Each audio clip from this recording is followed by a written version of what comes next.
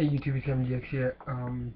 So yesterday I did a update video for my Penguin tournament.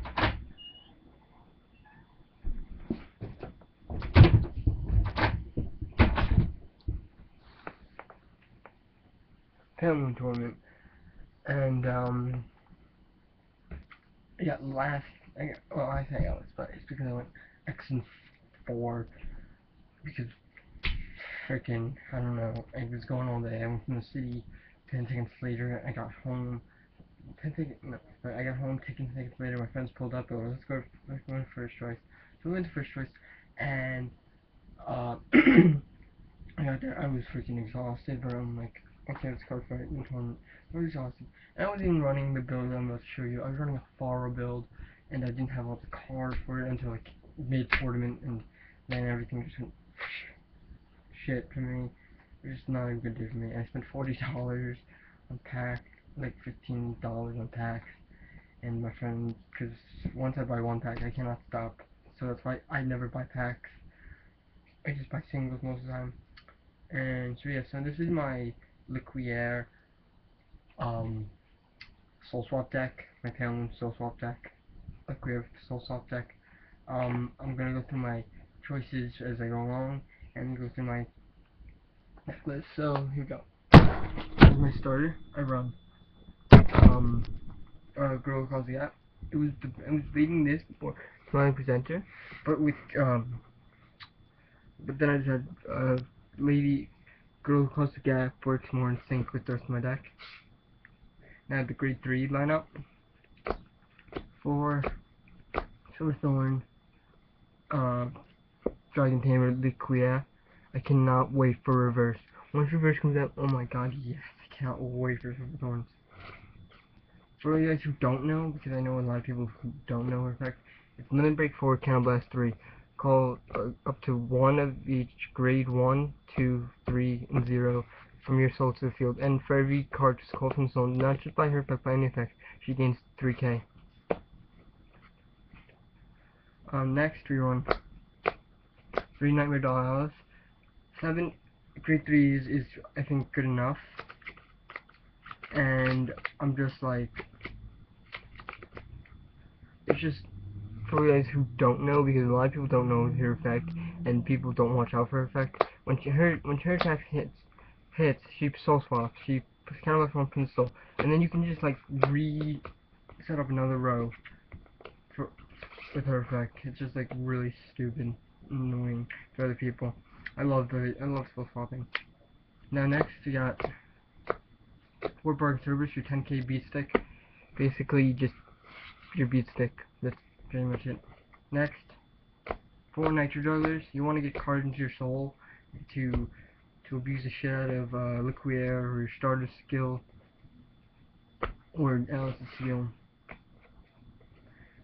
Next, 3 jumping jump. Now I don't really beast tamers because I don't think they're really viable in a soul swap deck, because you need to have another one in soul, and it's just like, I prefer jumping Jill in a soul swap deck because she gets her effect off when she soul swaps, and she goes 12k. I think it's more viable.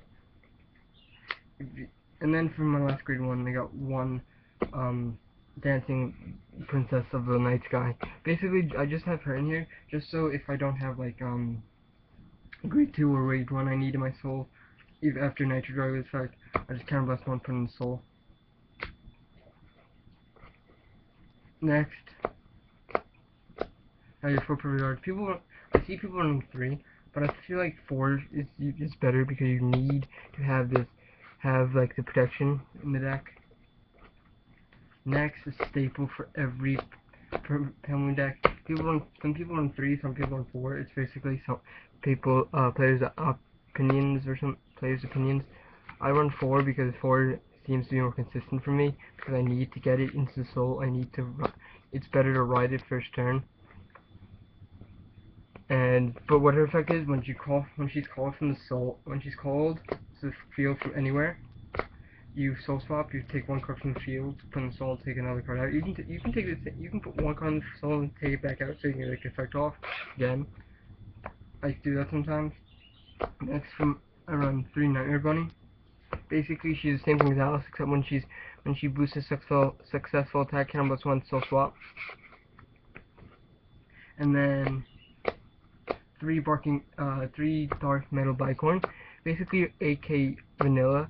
Now the reason I run him is because crossroads are a thing, and 17 will not cut it. All they have to do, crossroads have to do, is drop a 5k. But with Bicorn, they have to drop a 10k, and it's easier to it hits numbers that you need to hit. So like supported by freaking if he supports sick early morning. Alice is an 18, so your opponent, if she's attacking crossride, your opponent will have to drop like an 18, like drop a 10k to block. If not, then I'll get still swap out. For triggers, I'm on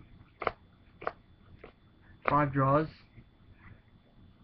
This deck does not have a lot of draw power, so you want your draw power. Yeah, 5 crit. 5 crit is really good because you just it's power, and you like power. Now next, 4 heals basic. I run 2 Popcorn Boy, 2 Candy Clown because I like both, so I run both. Next, you take in 2 stands. Now 2 stands is like, now the reason I take in stands is because from Alice, and also because you put in soul and unflip 1 damage. That's the only reason on stands. 2 stands, and so far it's been working for me. I mean, yeah, yesterday in the tournament the deck sucked because I wasn't running. Because to be honest, guys, I realized Farah is not that good.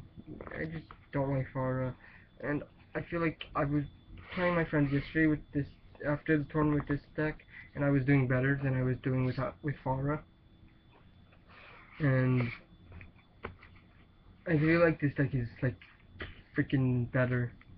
Trust me, guys. Just because yesterday was a fluke, it was a fluke. So yes, tell me what you think in the comments below. I will see you guys later.